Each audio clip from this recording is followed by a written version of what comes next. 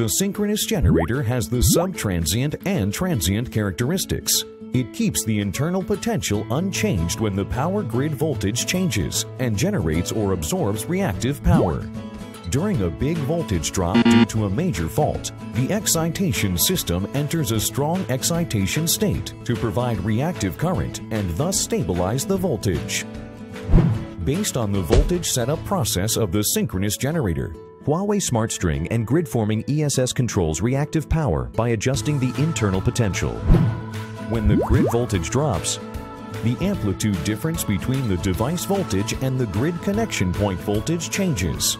The ESS can instantly generate reactive power without voltage detection or communication, preventing the grid connection point voltage from dropping.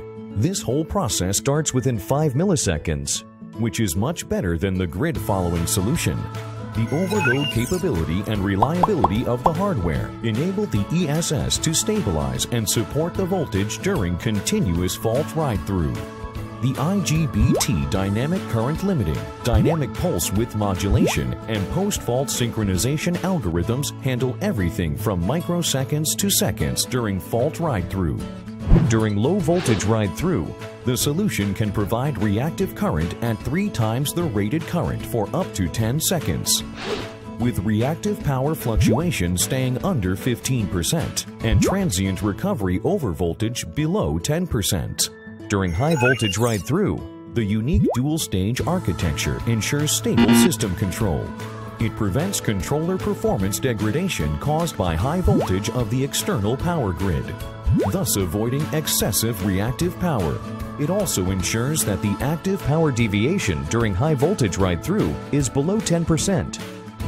In a manual short circuit test in Qinghai, Huawei grid-forming ESS quickly outputs 3 times the apparent current within 10 milliseconds during a 35 kilovolt or 110 kilovolt short circuits.